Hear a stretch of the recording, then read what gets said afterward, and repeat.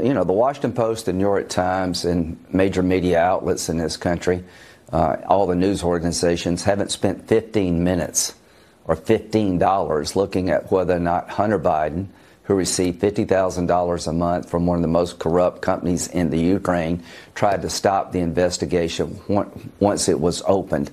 Working with Senator Johnson and Grassley, I'm going to ask questions about the role Hunter Biden played after Burisma became under investigation, after they raided the president of Burisma's home. He picks up the phone, he calls the State Department. If this had been Mike Pence's son, it'd be the most damning story in the history of America. They'd be challenging whether Mike Pence should even have Christmas Day with his son. So the double standard here is unbelievable. We will continue to look at the Hunter Biden conflict of interest, whether or not he did anything inappropriate. What did Joe Biden do and when did he do it? Because the American media will not.